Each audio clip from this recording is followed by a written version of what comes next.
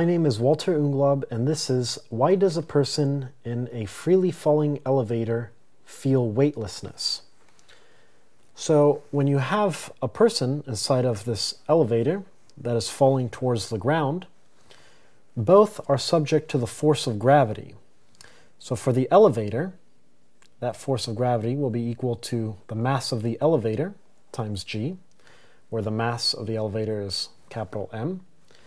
And the person is, of course, also going to experience a force of gravity, where this force of gravity, his weight, is his mass times the gravitational acceleration.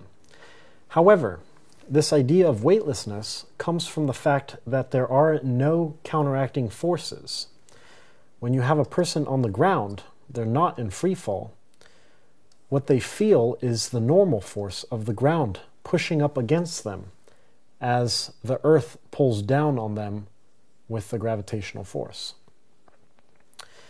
So you can think of this scenario as effectively having no forces involved on the person, because they don't feel any of these forces. They're inside of the elevator, which means that there is no drag force due to the air that is pushing up against the elevator.